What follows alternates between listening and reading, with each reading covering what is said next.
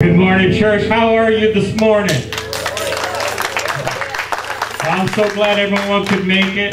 Are you ready to worship the Lord this morning?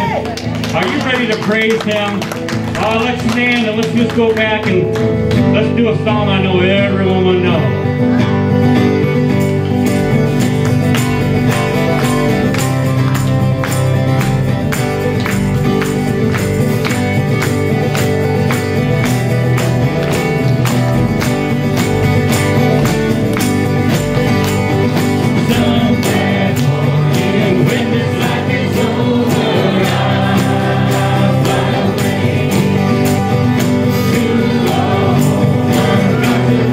Show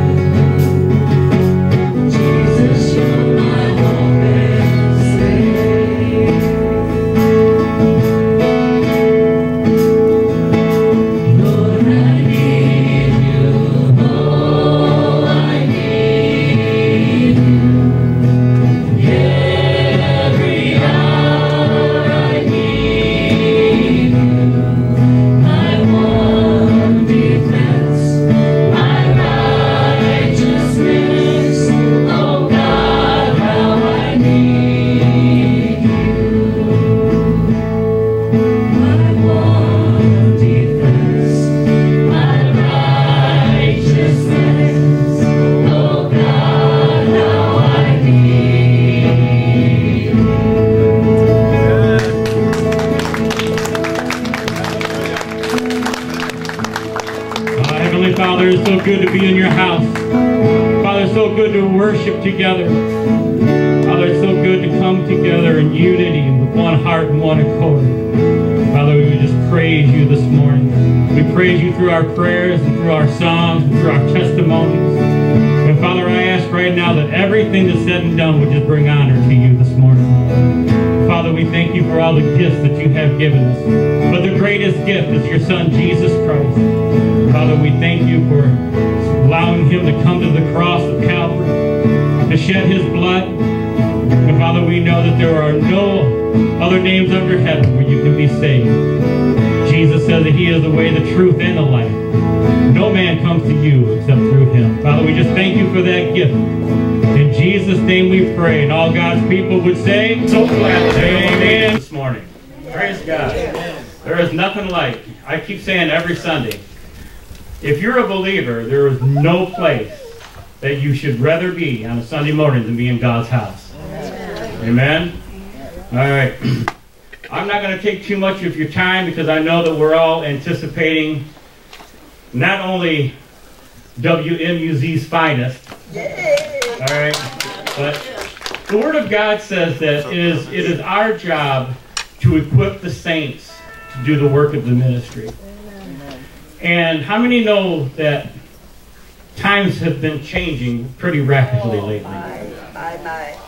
And so part of my job and my responsibility to the congregation is to give them the best tools that they can have to be able to talk to somebody who either is not a believer or has a different form of Jesus that they want to worship. And it's our job to equip you. So I thought, you know what, there is no better person in this area to speak about this to you than Bob Dutko. So let's give Bob Dutko a hand.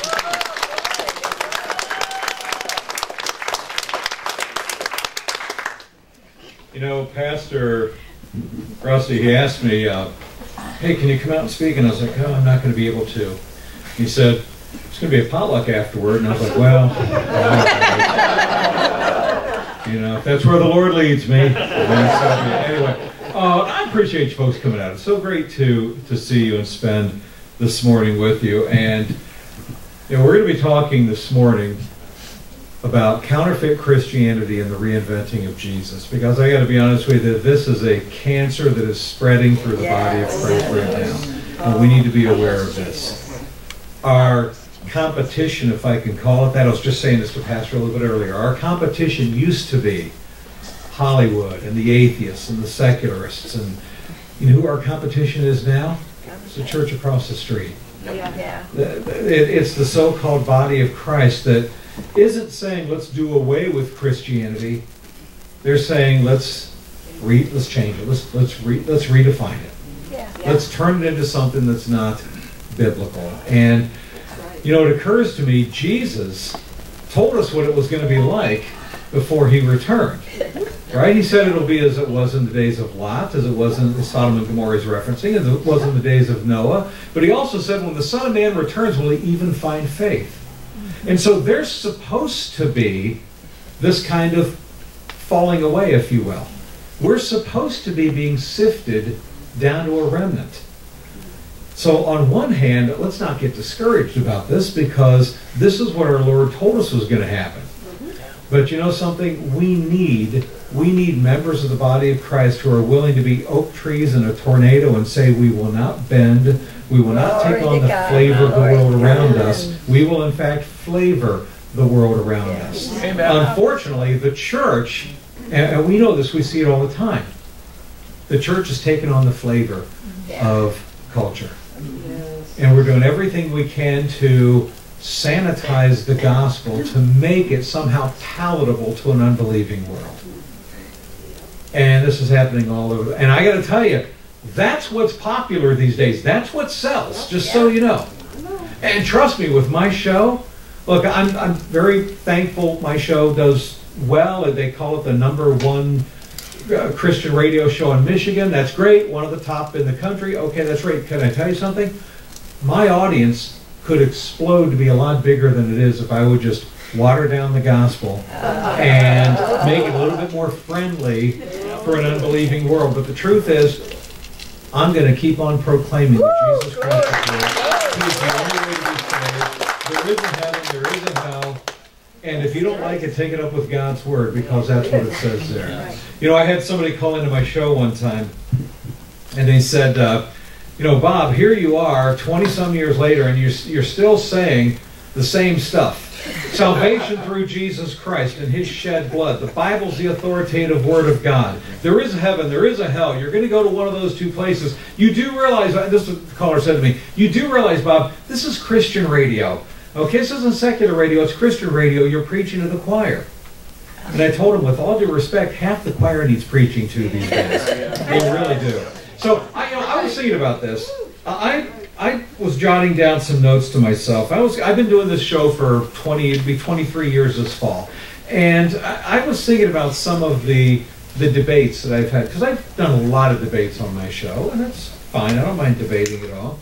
But I was jotting down some of the people that I have debated. Like, for example, a lot of the big atheists like A.C. Grayling, Christopher Hitchens, Richard Dawkins, Daniel Dennett, Victor Stenger, the atheist astrophysicist. Victor Stanger and I, we debated the conservation of energy law and the first law of thermodynamics as it relates to the creation of the universe. I love debating these guys, these atheists.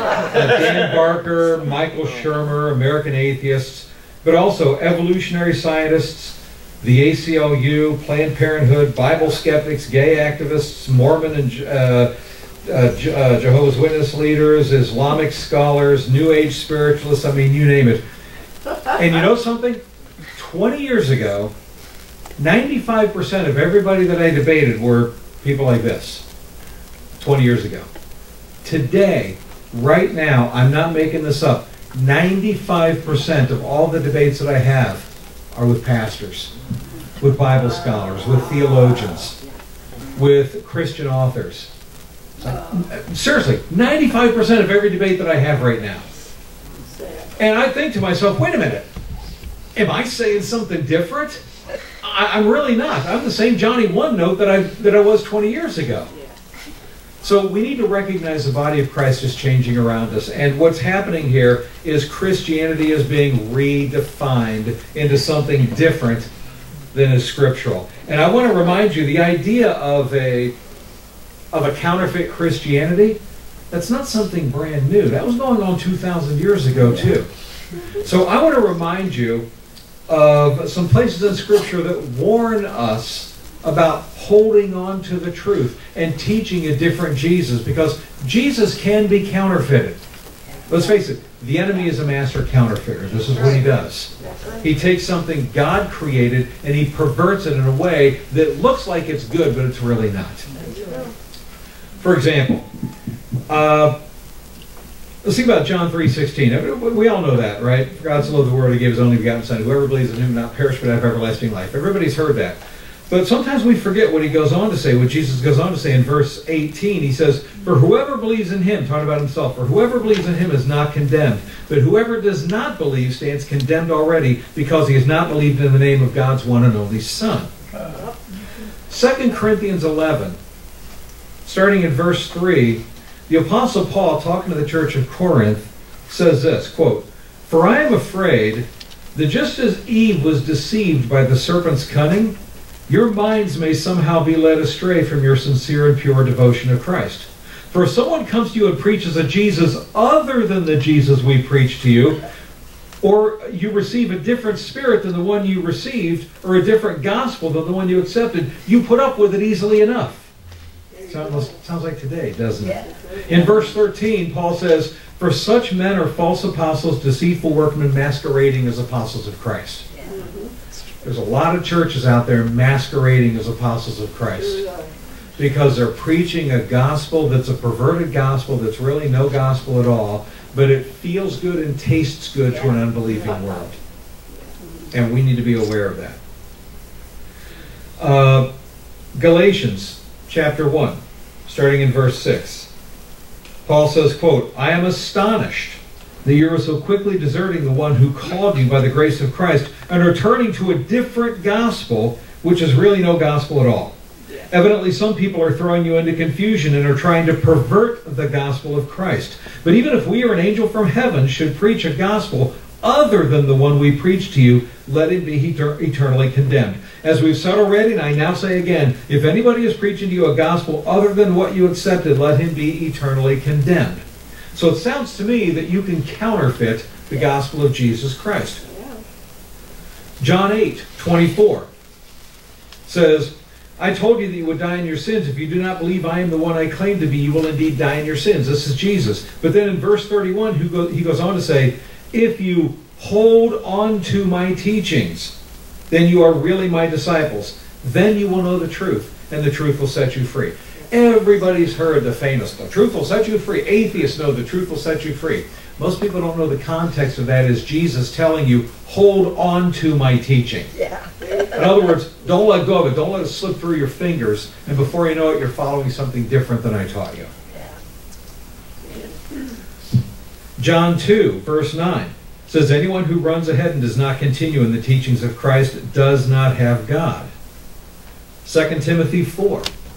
Starting in verse 3, says, the time will come when men will not put up with sound doctrine.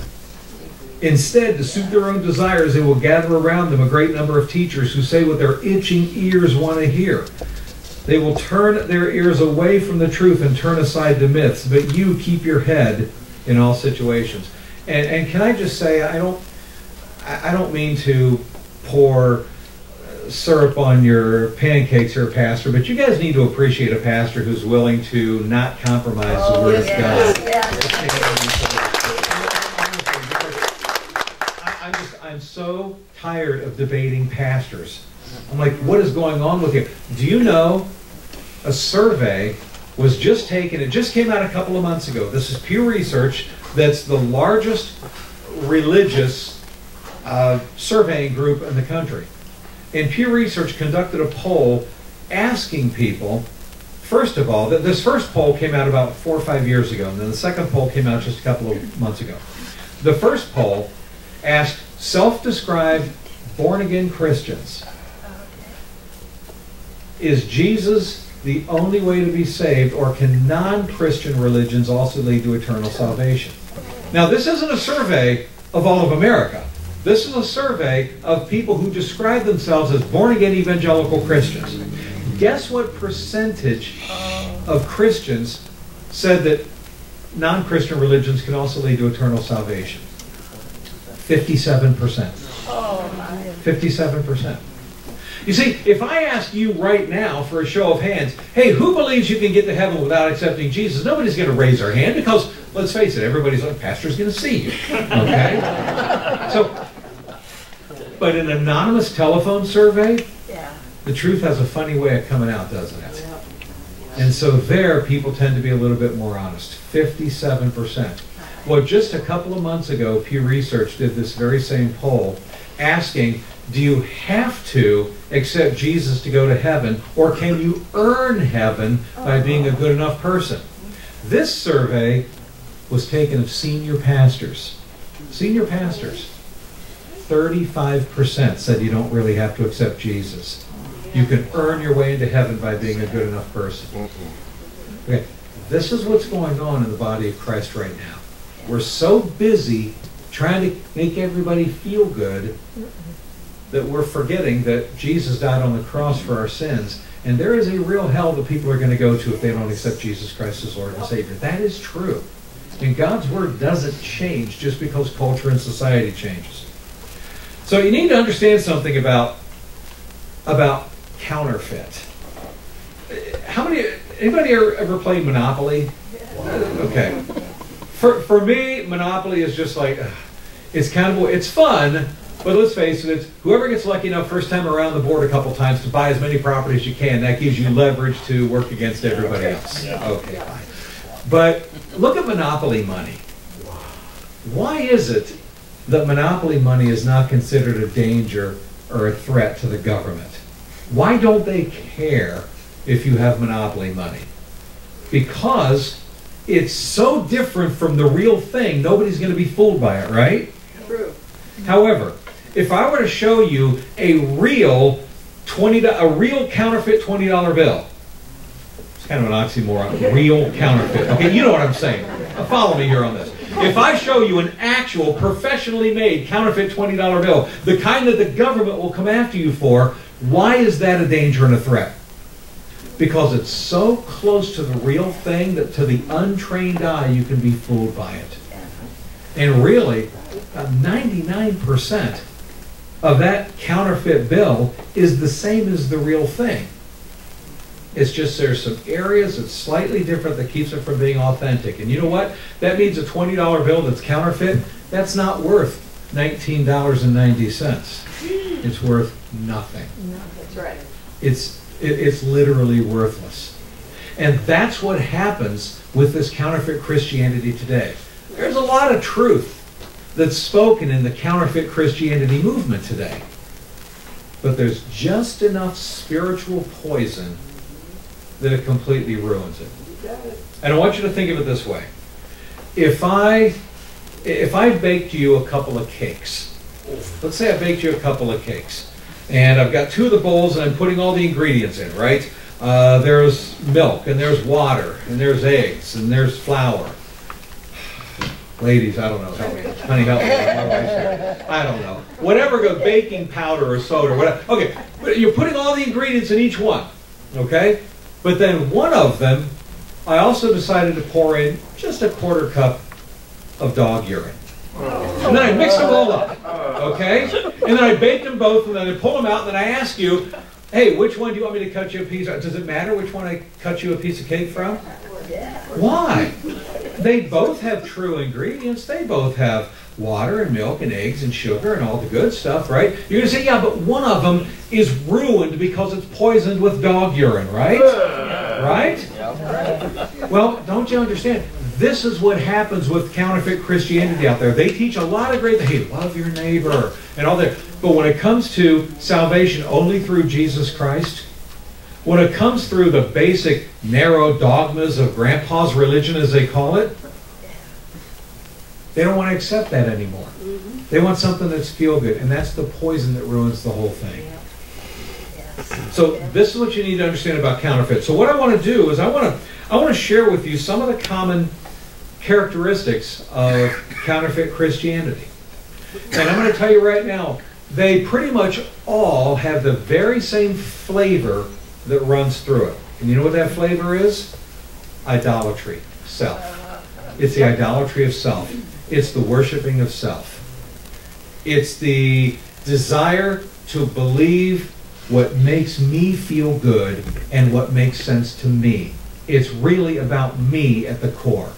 That's the flavor that's running through counterfeit Christianity. Now, I'm going to give you this morning a bunch of characteristics of counterfeit Christianity, some of the red flags to look for. But I want you to notice every single one of these red flags are somehow connected to me and my feelings. And that's really what runs through it. So as I prepare to give you this list, I want to start by reminding you what Scripture says about the reason that we were created. Because the general theme of this discussion is it all about me or is it all about God? That's really the general theme of this. And if you want to avoid counterfeit Christianity, then you need to recognize that our faith in God needs to be God-centered. It's about worshiping Him. It's not about God serving me. It's about me serving and worshiping God. We've got this backwards. Today, in our culture and society, it's all about how can you feed me? What can you give me? Exactly. It's my life, my happiness. That's what matters more than it. God wants me to be happy. This is counterfeit Christianity. Why were we created? We were created to worship God and to spend eternity with Him. That's why we were created. And I just want to read to you from Isaiah 43, starting in verse 5. It says, "Do not be afraid, for I am with you.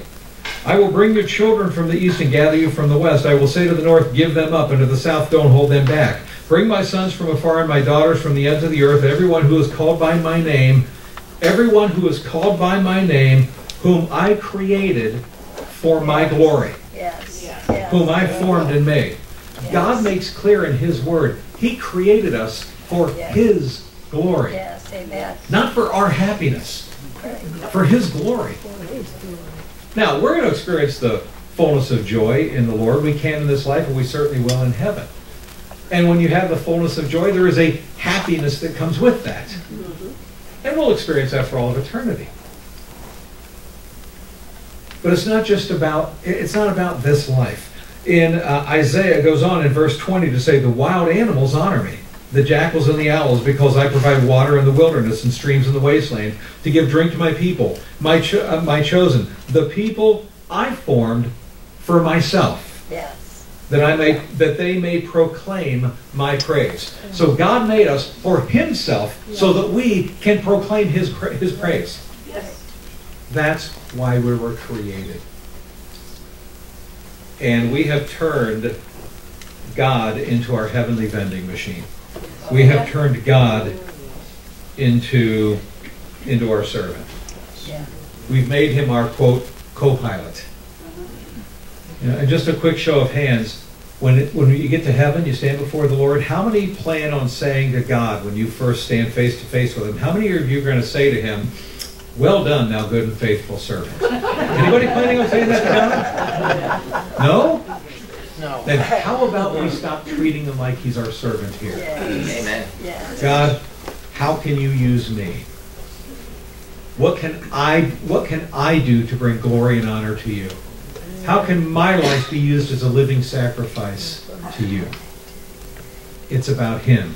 It's not about me. Amen. If we can turn that around somehow from where we are in our culture and society today and recognize we belong to him, he doesn't belong to us, that's going to be a foundation that will help you weed out some of these counterfeit Christianity characteristics. Let me go through a few of them with you. First of all, these are the red flags to look for. Any church, any teacher, any author, any pastor, anybody who waters down the authority of Scripture and starts trying to twist Scripture to fit what feels good to people today. Yeah. If you're twisting Scripture and you don't recognize the authority of God's Word, right there's your first warning flag. And can I just say on a side note, there's a lot of things in Scripture I'm passionate about. One of them happens to be the whole creation-evolution debate. I'm going to tell you right now, Genesis, you can take it seriously and literally. Biblical creation is true. There really was an Adam and Eve. The account of Noah's Ark is true. All of that is true. And by the way, the earth is not 4.6 billion years old. The universe is not 13.8 billion years old. All of it was created about 6,000 years ago, and yes, in 6 literal 24-hour days of creation. And I just want you to know, not only does God's Word say that, science says that. The scientific evidence makes that clear. The problem is it's the scientific evidence that's censored from school science books and history books, but documented from the evolutionary scientists themselves. That they're like, well, we don't want people to know this stuff. But it's their own discoveries that they've admitted in their own peer-reviewed publications that are censored from the media and censored from school science books.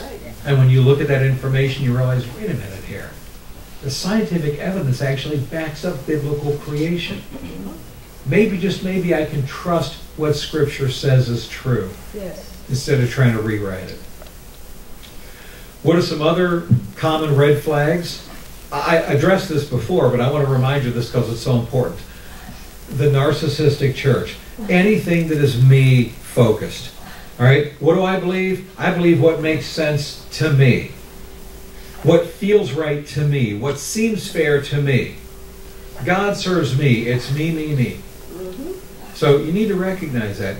If you're hearing about your happiness, your life, don't misunderstand me. It's not like God doesn't bless us and we don't pray for things and petition Him for things, and we're very thankful for the blessings that God's given us, of course. But when that becomes a driving force of how can I have the happiness that I want in this life and God wants me to be happy, when that becomes your overriding theology, you need to recognize the red flag. Because you're getting sucked into counterfeit Christianity and you don't even realize that you're worshiping yourself and not worshiping God. Amen. So keep an eye out for that.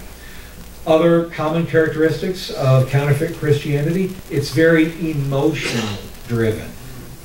Now, I'm not against emotion, okay? God created emotion. We have emotion, so I'm not anti-emotion, although my wife would say that I am. She teases me sometimes. For me, everything is about, what does this make logical sense? Okay, but is this logical?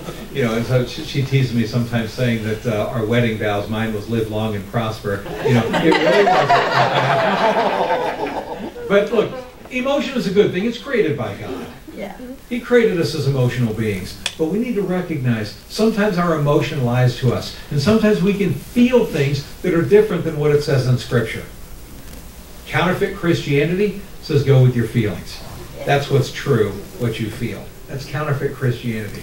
Because I got news for you. There are going to be things that you feel, genuinely feel, that will be confusing to you and seem to contradict Scripture. And there can be difficult. Look, I understand there's things about God that confuses us. You know something? He doesn't explain everything to us in detail. He doesn't give us all of the answers. He gives us enough answers that we're without excuse. But He doesn't give us all the answers. There are some things that He leaves us a little bit confused about. And personally, To me, it makes sense that God would have done that on purpose because he wants to see a certain measure of faith on our part. To where he says, look, I've given you enough answers, but I'm not going to answer everything for you. I want to see if you will be willing to say, God, I see this in your word. This doesn't seem fair. This doesn't seem right. That doesn't seem just. That doesn't make sense to me. But you're my heavenly Father, and I trust you, and I trust your word. He wants to see that we're willing to do that. Counterfeit Christianity doesn't do that. They'll twist Scripture to fit what makes sense to me. Here's another red flag of counterfeit Christianity. It bends over backwards to never offend. To never offend and never divide. The gospel of Jesus Christ, the light of Jesus Christ, newsflash, it's supposed to be an offense to a darkened world. Counterfeit Christianity tries to remove the offense so that a non-believing world can go, hey, yeah, that looks pretty good to me. Now, again, I want to give a caveat here, okay? I'm not saying that we don't need to communicate with wisdom in ways that are going to reach people. I mean, Paul adjusted his communication style based on who he was talking to. But he never compromised the truth of Scripture. And so I don't want to be divisive just for divisiveness' sake. But when it comes to preaching the gospel of Jesus Christ, better to be divided even in your own home. I had a caller one time during Free for All Friday called in. He's not a believer, and he said, you know, Bob, according to your narrow, dogmatic religious views, all you do is divide people. And Jesus was not about division. Jesus was about peace. So I said to him, I said, I'll tell you what, I'll make a deal with you. I'm going to give you a quote, and you tell me who you think said this. Quote, do not think I've come to bring peace. I have not come to bring peace. I come with a sword. I come to divide a mother against a daughter, a son against a father. Who said that? Jesus. And he was like, oh, was that Jesus? Yes, it was. Okay. Not that he prefers division for division's sake.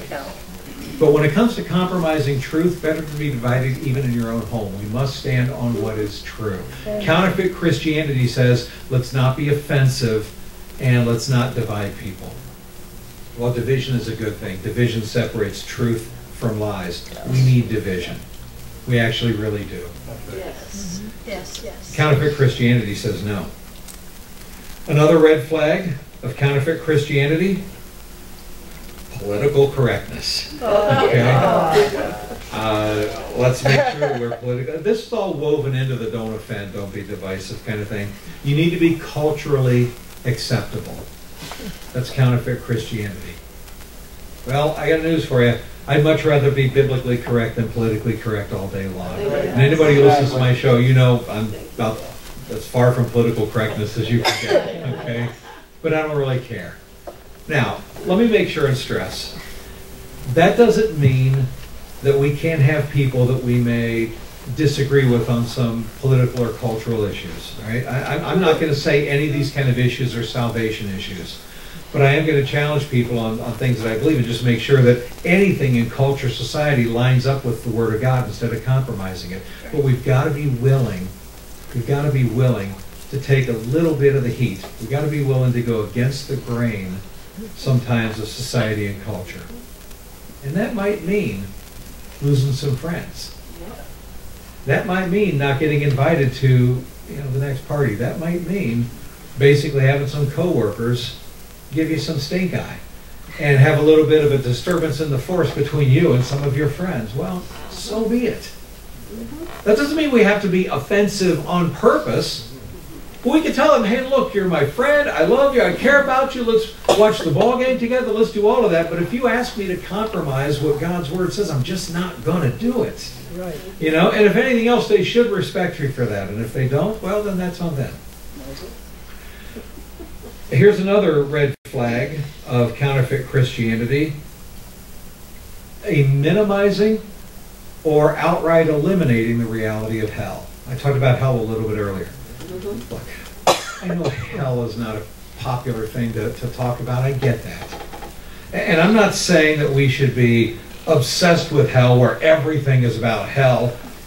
But you know something? If you are sweetening up the gospel enough and sanitizing it so that you remove that uncomfortable discussion and reality of hell, then you're now altering the gospel itself. You are.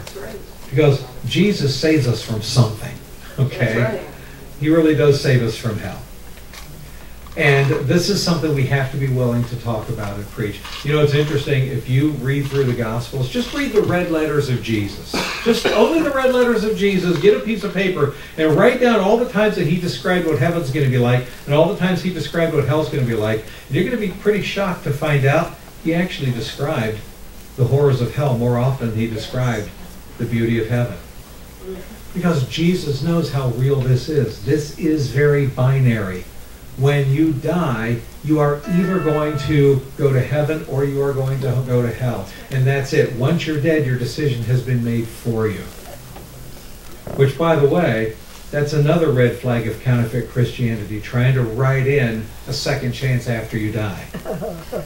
Well, no. Jesus said, whoever acknowledges me before men, that means here on this earth, I will acknowledge before my Father in heaven. Whoever does not acknowledge me before men, I will not acknowledge before my Father in heaven. Wow. That's what Jesus said. He did not say, if you don't accept me here in this life, that's okay. You get a second chance after you die. It doesn't work that way. He just didn't say that.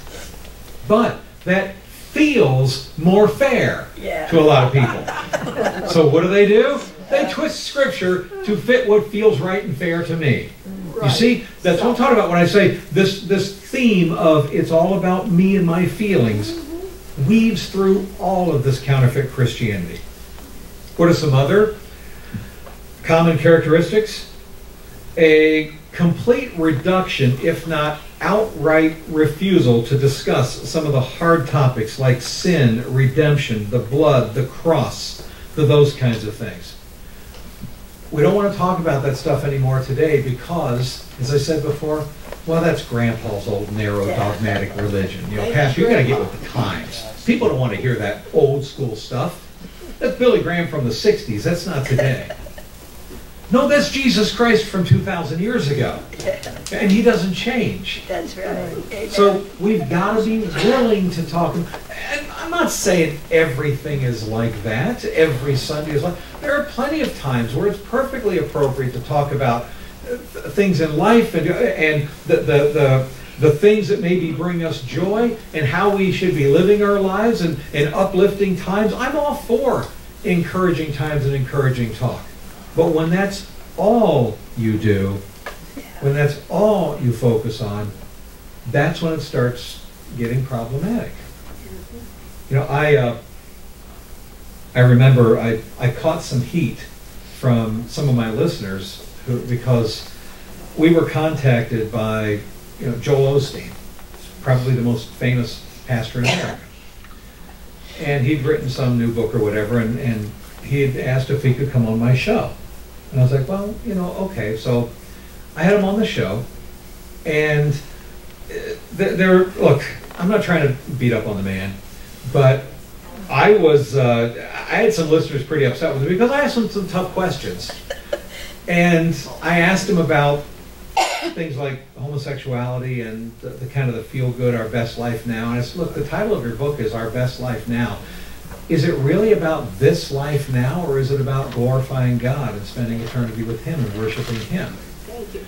And I brought up the thing of rebuking and saying the hard words. And I said, look, Pastor, I'm not going to say anything behind your back that I wouldn't say directly to you. And I just want you to know that I've been a critic of yours because there's a lot to the gospel. There's a lot of encouraging parts of the gospel, but there's also some tough truths that are part of the gospel. And it's like you leave that to the rest of us to carry the heavy water and be the lightning rods. And with all due respect, you seem to just preach the feel-good things that enhance your own popularity and leave the tough talk to the rest of us. And I just want to challenge you on that. And so, I mean, he was nice. It was a cordial conversation. He's like, well, I know what you mean, Bob. He said, but God has just called me to be an encourager. And I said, hasn't he called you to be a minister of the gospel of Jesus Christ? That's right. He says, well, Scripture says to encourage. I said, yes. I said, read that entire Scripture. You're quoting Paul talking to Titus. What he said was, and Titus was a pastor, Paul said, encourage and rebuke with all authority. So you got the encouraging down, but the rebuking's got to be part of it. Yeah. Well, I know what you mean. And I backed off because it's like I don't want to sit there and browbeat the guy. Okay, but I'm just saying this is what we have to recognize. The gospel of Jesus Christ is supposed to have some offensive parts to it, to a non-believing world, and we've got to be willing to acknowledge that. Some of the other things, some of the other red flags that are part of counterfeit Christianity, that all spiritual paths lead to God. That different religions, there's beauty in different faith traditions. The Muslims, the Hindus, the Buddhists. I see beauty in these faith traditions. The important thing is that you have spirituality. The important thing is that you have faith. Okay, that is counterfeit. That's absolutely counterfeit. Because all spiritual paths do not lead to God. There's one way to God, and that's through Jesus Christ. That's it. And by the way, part of the feel-good counterfeit Christianity is the perverting of the word faith. Because faith has been watered down into some kind of feel-good. Well, the important thing is we have faith. I'm a person of faith. I have faith. Right? With all due respect, I don't care if you have faith in a general sense. I want to know what you have faith in. Because that's what matters. There you go. I was interviewing, I don't know if you've heard of Mitch Albom. A very well-known author, okay? And he writes a lot of books on spirituality. Tuesdays with Maury was his biggest when he came out. And Mitch has been on my show a few times over the years. And so Mitch came out with this book, this is a few years ago, called Have a Little Faith. It was a whole book about how important it is to have faith. Now, Mitch isn't a Christian. He doesn't profess to be a Christian. But he wrote a book about how important it is that we all have faith. So Mitch contacted my producer and was like, hey, I'd like to come out to the station and be on Bob's show and interview with him here in the station. So my producer asked, do you want Mitch to come on? I said, well, all right, but I'm not going to avoid asking him some tough questions. So anyway, so Mitch comes out to the station, and so we're sitting there, and it's during commercial break before we go on. And it was interesting, too. He was telling me how a lot of his family listens to my show. And I thought, oh, that's nice. And sometimes my show will even be playing in his house. And I thought, oh, I appreciate that. And he's like, it's amazing. He said, I've got a lot of Christians in my family. And they're all trying to get me saved. And he said that I can go on whatever, Larry King back when he was on, or I could go on CNN or ABC or NBC, or I can go on any of these shows and nobody even cares. I can go on the Tonight Show, nobody even cares. He said, but for the last several days, I've been getting constant texts from family members. Is it true you're going on Bob Dutko's show? Is it true you're going okay. Because they all want you to get me saved. And I said, well, just so you know, Mitch, they are right. Okay? They really are right. You do need Jesus Christ. Yes. That is true. And so I told him, I said, look, I'm going to interview about your book. And I said, for the most part, it'll be a soft interview. I'm not going to drag you into a debate. So, but you do need to know it's not going to be all peaches and cream. There will be some tough questions I need to ask you, but I'm not going to drag you into a drag out theological debate. And he goes, well, I appreciate that. And I said, but just don't expect it to be completely softball. And he said, okay, that's fair. And so anyway, we get into the interview and said, your books have a little faith. Tell me about that. And he's like, well, I just think it's important that people have faith. As long as you have faith, that's a good thing. I said, it is. He said, yes. I said, okay, well, have you ever heard of these kind of religious cults, suicide cults, where the people end up taking cyanide pills or killing themselves to follow the cult leader? Yeah. He said, oh, yeah. I said, would you agree that those people had faith? He goes, well, yeah. I said, was it good that they had faith? Well, no. I said, if a person falls out of an airplane and they have faith that they can fly, so they choose not to take a parachute, is that a good faith that they have? Well, no. So in other words, faith is only good if it's faith in something that's true. But if it's faith in something that's not true, it's actually bad to have faith then. Would you agree? Yeah. He's like, well, yeah, that's one way of looking at it. And I said, well, let's be honest. Okay? So if having faith in something that's not true is bad, now we have to determine what's true. And Mitch, Jesus Christ declared what is true. That only faith in him is true. He said, I am the way, the truth, and the life. No one comes to the Father but by me. So what Jesus declared is that the only faith that's true is to have faith in him. Faith in anything else is false and a bad faith to have. And I can see he's squirming. He's like, yeah, I mean, I know what you're saying. Whatever. And so then I was like, all right, Mitch, I'm gonna back off now. I got that out of my system. And then I went on and just had a softball interview with him after that. But the point is, this is what's popular in counterfeit Christianity today. Feel-good, generic terms of faith or truth. We all find truth in different religions. I was debating somebody one time on my show about, and this is kind of one of these counterfeit Christianity things, that said all spiritual paths, they lead to the same God because you have truth in different religions. You do. Right? And there's a sense, this feeling, this belief that if you're a good enough person, then somehow we can earn our way into heaven. And the fact is that's just not biblical. None of us are good enough to get into heaven on our own. None of us are. We are all deserving of hell. Every single one of us. But you see, that really doesn't sell in today's culture and society. Yeah. Because people want to believe, hey, I'm a good person, and therefore I should qualify for heaven because after all, I've done more good deeds. My good deed, bad deed ratio is in balance, so therefore I should get to heaven. You know what that is? That's Eastern religion karma, is what you're believing in. That's a false religion. And it's a hard pill for some people to swallow in today's world and even in some counterfeit churches. The idea that no matter how good I am, no matter how nice I am, no matter how well I treat other people, I don't deserve heaven. And here's the analogy I've used on my show before, and I'll use it again with you this morning.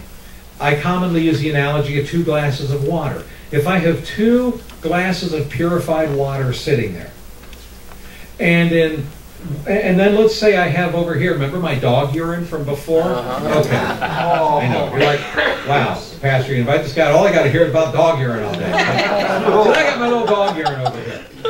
I'm finished baking the cake, and so now I got 2 glasses of water. We'll say the dog urine represents sin. Let's just say it represents sin, okay?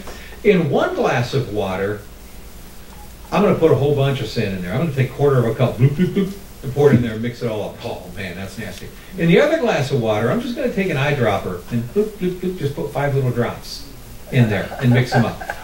Which one are you going to drink out of? Well, neither one? Yeah, but this one has this one's so much better. This is so much better than this one. So much so, these are little white lie sins. This is no, you know what happens?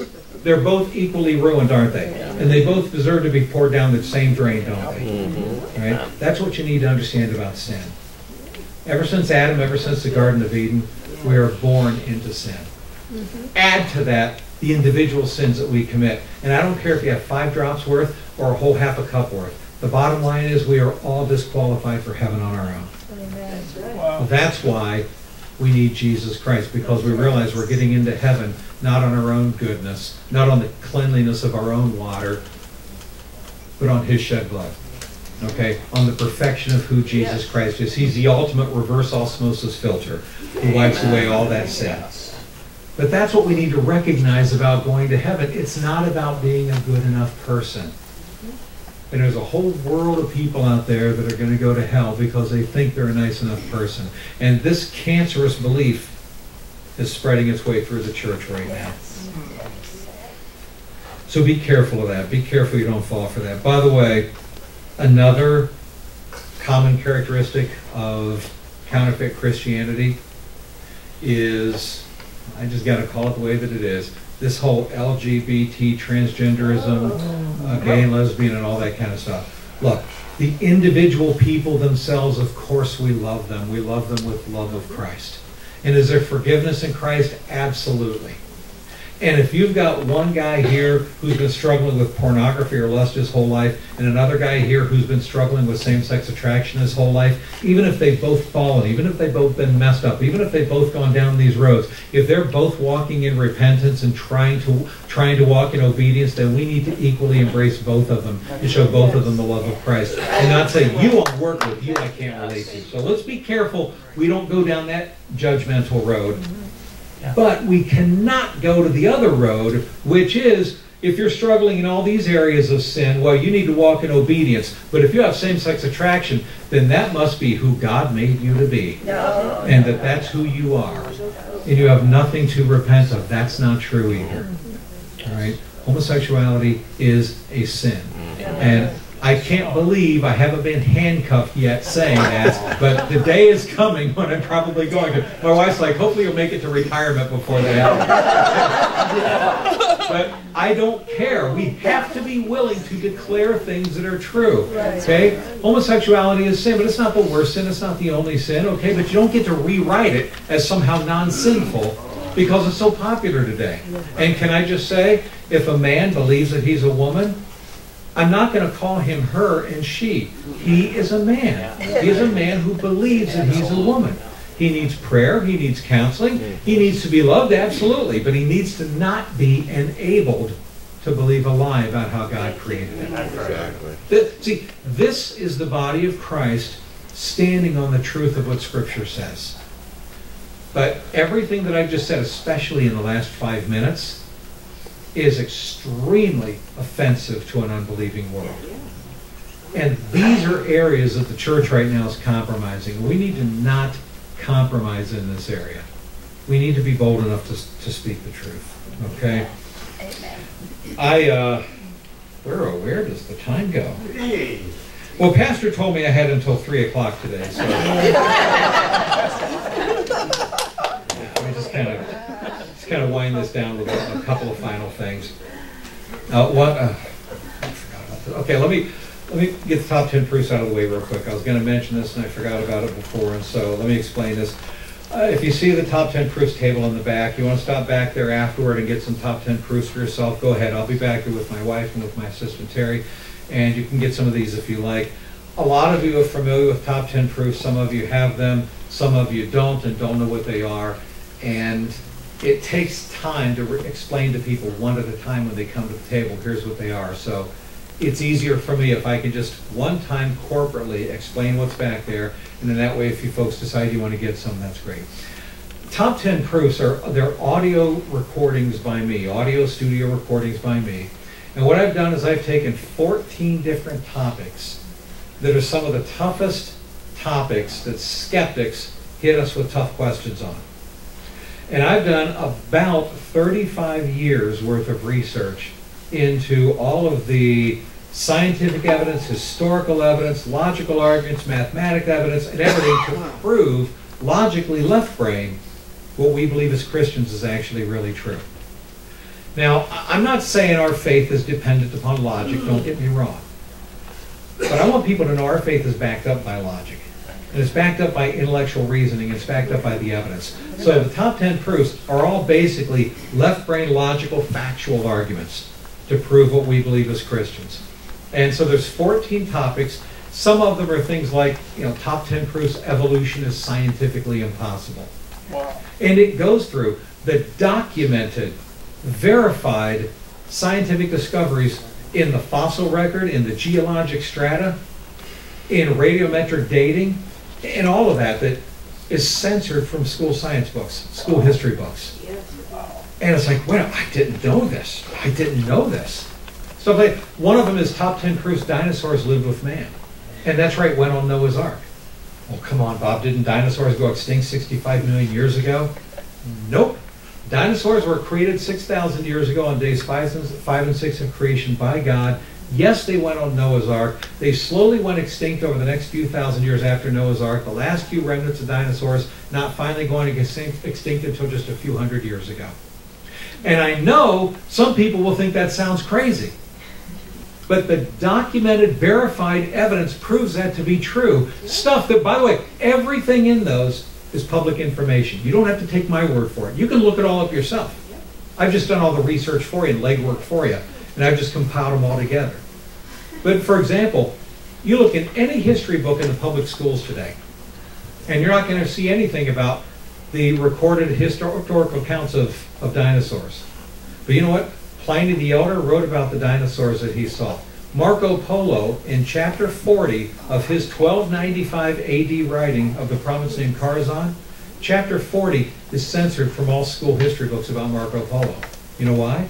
Because Marco Polo described in chapter 40 the Tyrannosaurus Rex that he saw. Oh my. Okay?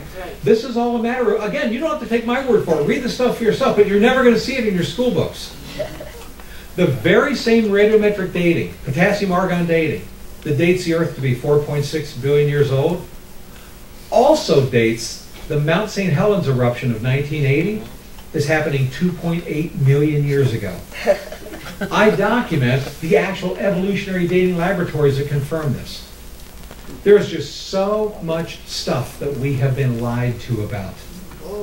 So there's top 10 proofs the Bible is true. Top 10 proofs evolution is scientifically impossible. Top 10 proofs for God's existence. Going into mathematics, laws of physics. There's top 10 proofs for America's Christian heritage. I mean, you name it. There's just about every topic you can imagine in there. You can go back there, you can see what all the 14 topics are. One's on the resurrection itself. And one's even on ghosts, UFOs, and the paranormal. Mormonism, Jehovah's Witness, abortion, homosexuality. Just about everything. It's all back there. And I want you to remember, I've recorded all of these in very simple layman's terms, 5th grade language.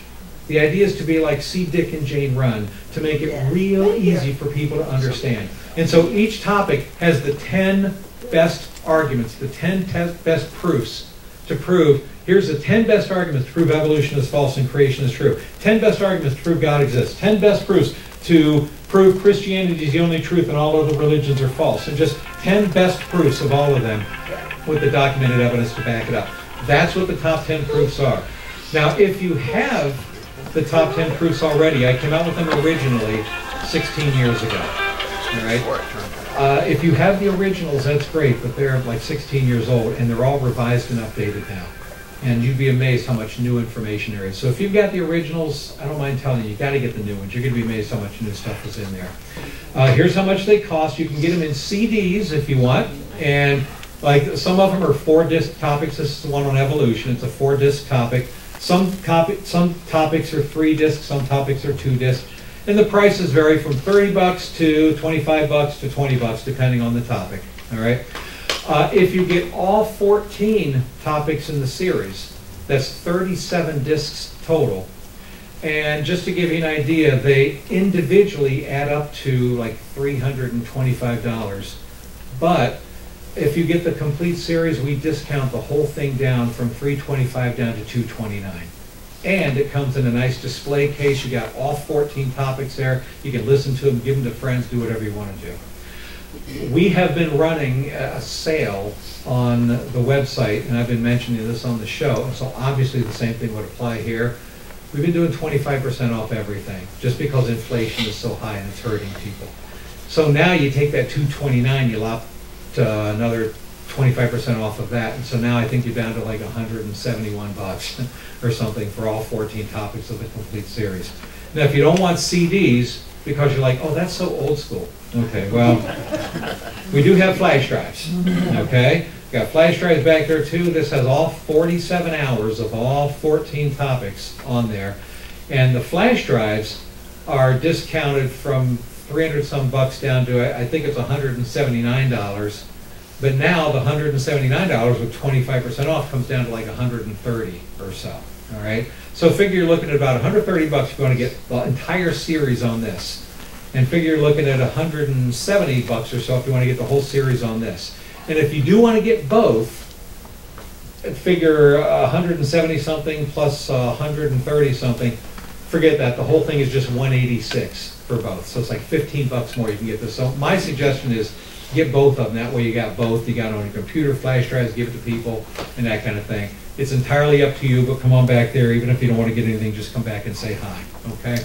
And yes, we take credit card, checks, cash, all that kind of stuff. So come on back there, and I look forward to meeting you folks afterward. Let me close up with this. When we talk about counterfeit Christianity and preaching the truth, I want to tell you very quickly, and I'll wrap it up with this now. How many of you have ever heard of a lady by the name of Marianne Williamson? Does that name ring a bell? Yeah. She's actually running for president right now. As a Democrat, she's running for president. She's considered the spiritual guru to Hollywood. She's extremely popular with Hollywood, and she preached this kind of New Age, universalism, Unitarianism, kind of, hey, all spiritual paths lead to God. She's very popular. And a lot of pastors let her speak in her churches. I can promise you Pastor Rusty would not, but there's a lot of pastors in there. And she, for example, she is best friends with Oprah Winfrey, and so Oprah Winfrey's book club, and she's written several #1 New York Times best-selling books, and they're all on spirituality. And she claims that she's preaching Jesus and the love of Jesus. So anyway, long time ago, it's at night, and I'm flipping through the channels, and I see she's being interviewed on CNN, and she's talking about Jesus said this and Jesus said that. And I'm like, okay, so I flip through. And there's some cable channel, and there's a church that sure enough has Marianne Williamson preaching from the church. And they're like, you can get her books in our bookstore. So I get on my show the next day, right? And I'm tearing into this. And I'm like, look, Marianne Williamson is a false teacher. She's not preaching the Jesus of the Bible. She's preaching a different Jesus, a false Jesus, and I don't want you to buy her books. And I don't want pastors to invite her into their pulpits. So I'm saying this on my show, right? While I'm saying this, my producer says into my headphone, Marianne Williamson's on the phone. True story. Oh, wow. So, me, ever being the coward to shy away from controversy, I'm like, oh, put her through.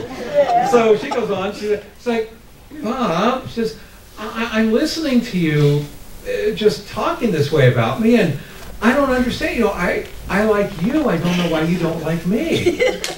And I said, well, Marianne, it's not that I don't like you. I don't know you. You might be a nice person, but I won't say anything behind your back that I won't say to you directly. You're teaching falsehoods. You're teaching a false Jesus. I don't want people to buy your books. You don't teach the true Jesus of the Bible. And she said, well, we all find our own truth. And I said, no, we all find our own opinion. The truth is in God's Word. And you're not preaching the true Jesus.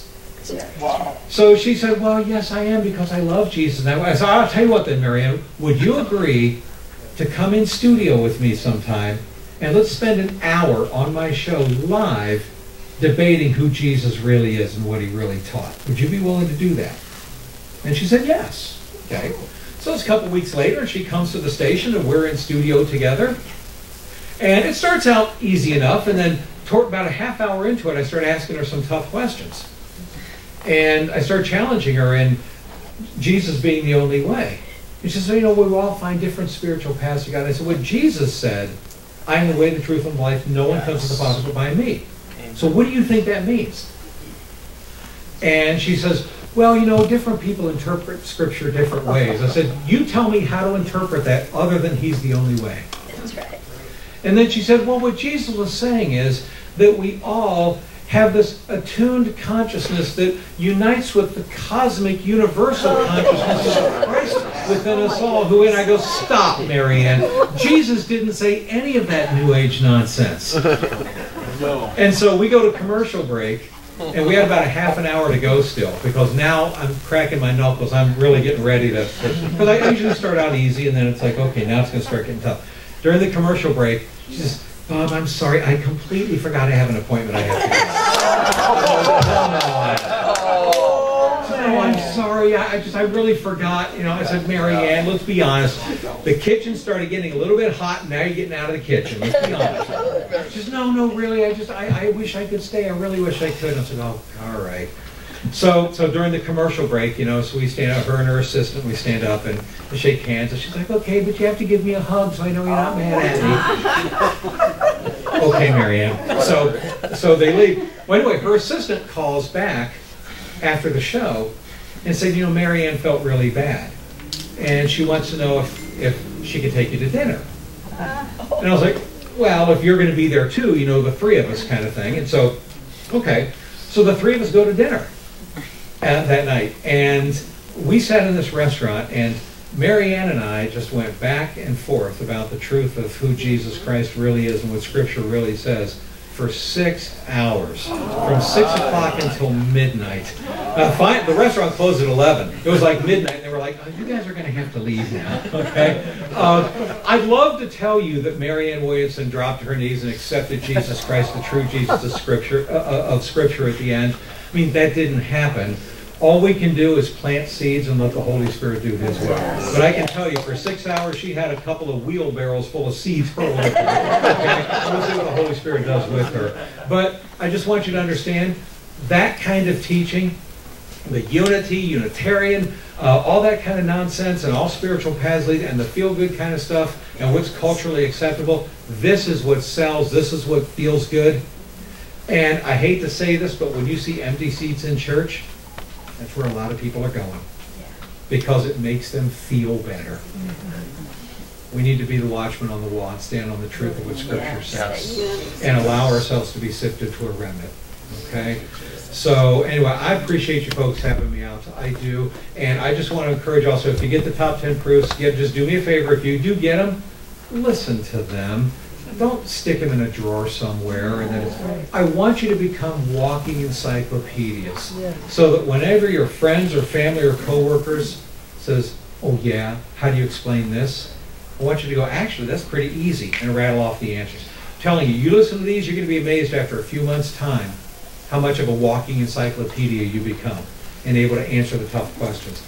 That's what we need to do. We need to stand on the authority of God's Word. Let's close in prayer. Heavenly Father, we do thank you, Lord, for everything that you've given us. God, we do realize that we're blessed beyond measure. But Father, we ask that you help us to see that it's not about us and how blessed we may be, but Lord, teach us to make it about you. Turn our hearts around, Lord, so that we would lift you up, so we would exalt you, so that we would see our lives as a living sacrifice to you. Help us, God, to exalt you in everything that we do. Help us, Lord, to be strong and courageous and bold, to stand on the truth of your word. Give us the strength and the wisdom, Lord, to go against the grain of our culture today. And Lord, give us the boldness to wear our faith in you on our sleeves, as we're instructed to in your word. And God, we just ask that everything that we do and say would be to bring glory and honor to you. In Jesus' name we pray. Amen. Amen.